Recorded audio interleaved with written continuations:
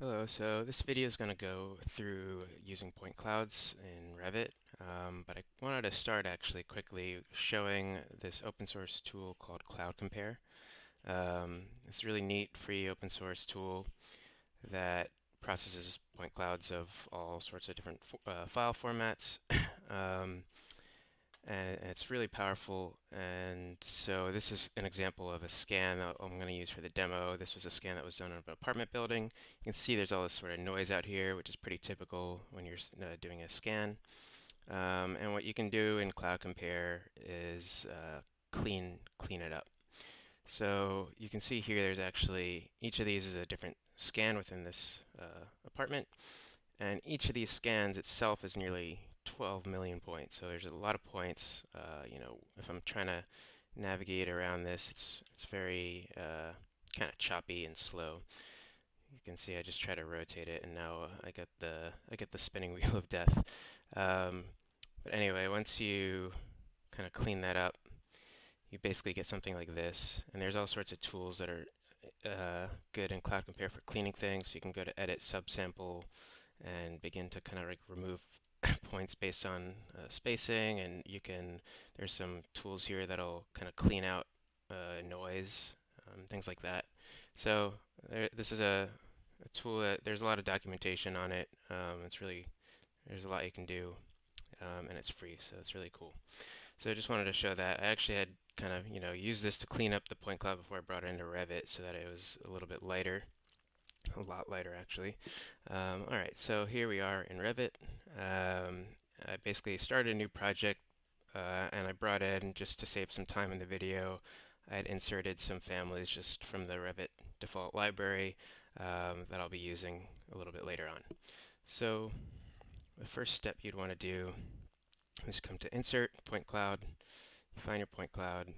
I'm going to leave it center to center. I don't really have anything that I'm trying to align it to or anything. I'm really just starting from scratch, so I can leave this as center to center.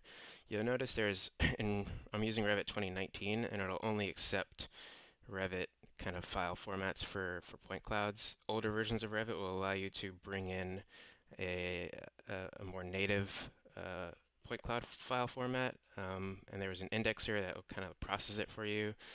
Revit decided, or Autodesk decided to get rid of that in 2019. Essentially, it's shifted into the Recap. So there's a product called Recap that's specific for point clouds, and it's free. And you can kind of basically they have a better indexer in there, and so their kind of suggestion is to use that instead. Basically, another way for them to force you into another one of their tools. All right, so you have your point cloud. It's been brought in, and maybe one of the first things we'll want to do actually is, in this case, the levels. I'm going to make this a ground floor, and then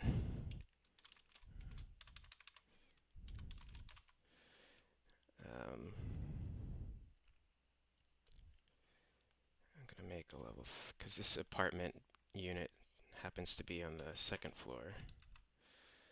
So I'm going to move this up. So you can just kind of eyeball it. I'm not working off of any, I'm really assuming that you don't even have any 2D drawings or anything. You're really just starting from scratch. So these points here are basically, I don't have any of the other, I only have one level, so I don't see the exterior of the building. I'm only seeing the interior surfaces. So this is kind of like this level is basically the finished floor.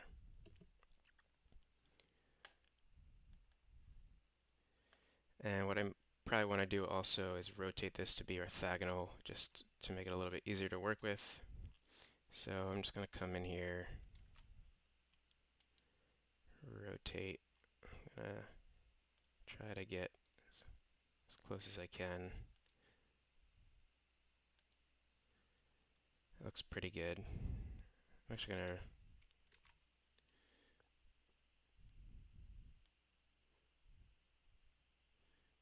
I'm going to rotate this 180.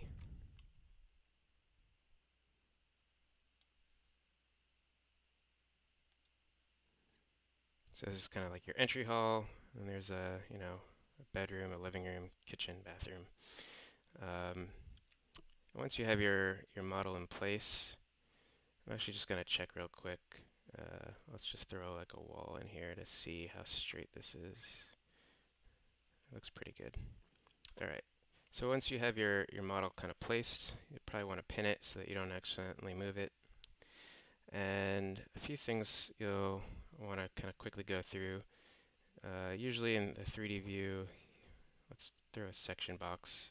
I'm actually going to click on that and crop that section box. And so if I cut through the top here, now we can kind of see into this space. See here, we're actually kind of cutting through a light. And in this case, we have RGB values with the scan. This was done with a BLK scanner. So we actually kind of see almost like a photographic like representation, which is pretty cool. So there's a few things within the visibility graphics. So I'm just going to hit VV. If you come to point clouds here, you'll notice that there's this option here called color mode. So RGB, it's just kind of like this photographic representation, single color. It's just a single color. So these are pretty self-explanatory. Well, some of these aren't. Intensity is, from what I understand, it's basically how far away something was from the scanner. So it just helps to kind of give some definition. And then there's normals, which is really useful in 2D views, I find, which will kind of color things by the surface, in which direction the surface is facing. So for 3D views, I actually kind of prefer to just keep it in RGB as I'm working. And then in the 2D view here, I'm actually going to go back to that dialog and change this to, this is a little distracting for me right now, so what I'm going to do is change this to normals. And so now this is a little bit easier to work with as I'm going to go through and be sort of tracing over this, these items here. Alright, so first I'm just going to throw a floor in here. I'm just, because I know this is part of a larger building, I'm just going to make a slab that kind of extends. Essentially, this is the exterior wall here, and this is kind of a corner of the building. So there's a window here, and some windows along this wall here. Sure, so I'm just going to go with that for now. One thing that's kind of cool that you'll see here is you can begin to see some of the floor deviation. So this is the flat surface, and we'll see that the point cloud, you can sort of tell basically wherever we're seeing white right now is essentially where the floor is a little bit lower. So we can tell that the living room might be a little bit lower than some of these other spaces. You can also see this in a 3D view as well. Maybe not as well as in the 2D, but if we wanted to kind of, there's tools specifically for doing floor deviation with point clouds. Not so much in Revit. It's usually kind of a more specialized tool, but you can kind of do a poor man's version of a floor deviation by moving the floor up and down a little bit and kind of seeing where the high points and low points are. So here we can see that the floor in the kitchen is a little bit higher. So I just moved the floor up a little bit, which makes sense because in this case the kitchen had some linoleum flooring on it, which basically had gone over the original wood flooring. So it makes sense that the kitchen floor is a little bit higher up. It looks like there's also a little ridge here, so you can probably assume that there's a beam that runs under here that's kind of kept that high. Then this is this is like a 100-year-old building, so you'll see a lot of floor deviation in older buildings in particular. Especially when you're working on a larger floor plate. We're working on a very small floor plate in this example, but when you're working with large existing buildings, you'll see tons of deviation in a lot of the older buildings. All right, so I'm just going to move this back to 0 for now. And we can start on the walls. So I have this exterior wall here. One thing that's kind of neat that you'll find as you're working with point clouds is you'll see all these things that might not have been readily apparent. So for example, we see here that this wall actually sits in a little bit from these other ones here. So we can kind of assume that this is probably furred out and there's maybe some plumbing in here, or a little, you know, uh, chase wall or something in this wall here that's making it different than the other ones. A few other things we'll notice is that there's uh, kind of this elevated slab here below the oven.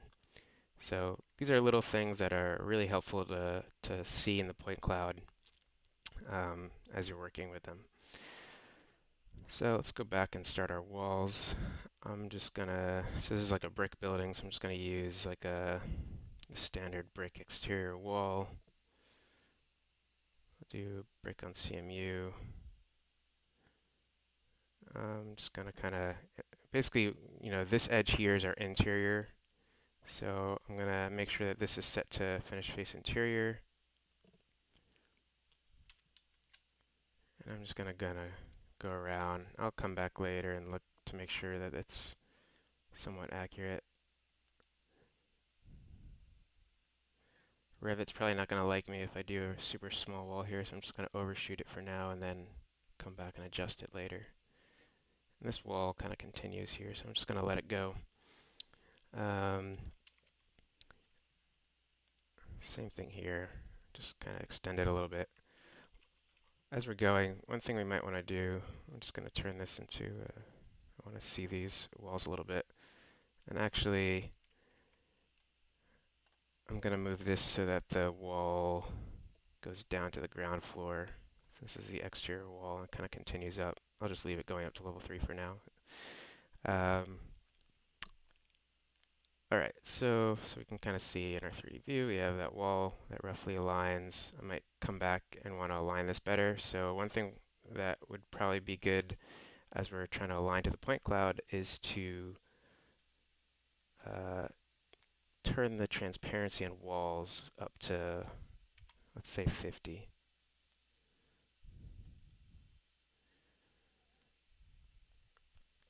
So what this does is it allows us to see through, and now we can come through and kind of align things a little bit better. And we could also, this allows us to see where our windows and doors are as we're kind of drawing all the walls. So then we might come in and draw some of the interior walls.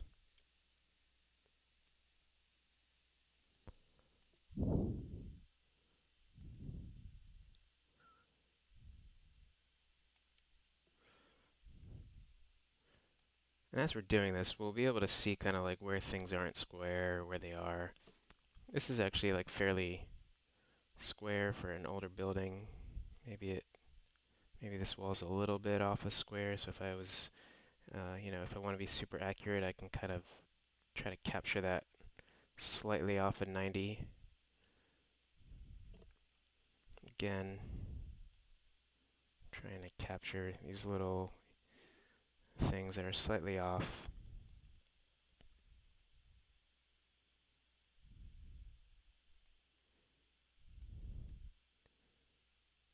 This wall here we can tell is actually a little bit bowed. So if we were being really particular, we can kind of model that slight curve into that wall.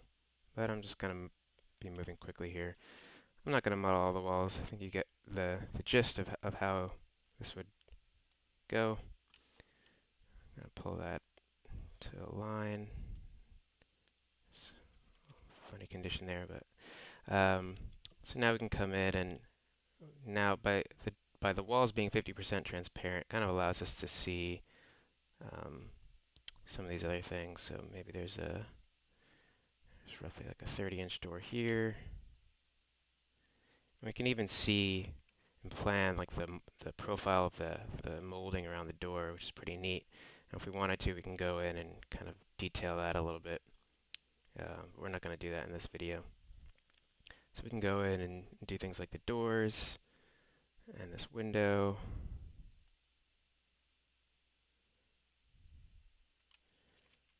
I believe this is probably going to be flipped because we have a big sill that's on the inside. So we come to the north view, for example, and we can see how we might want to better align this. So for example, the sill height would actually be closer to 2 feet. And I might, looks like maybe I need to slide this over a little bit.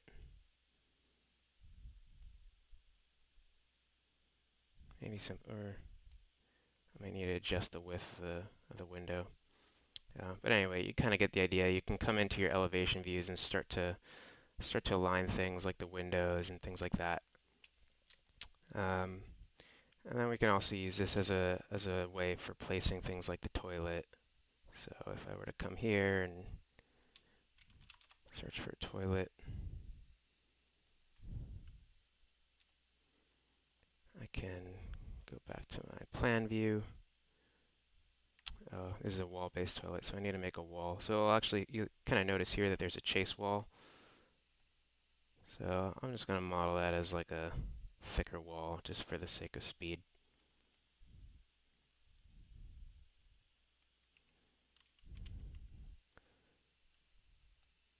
And then I'll come back, and now I can place that toilet on the wall.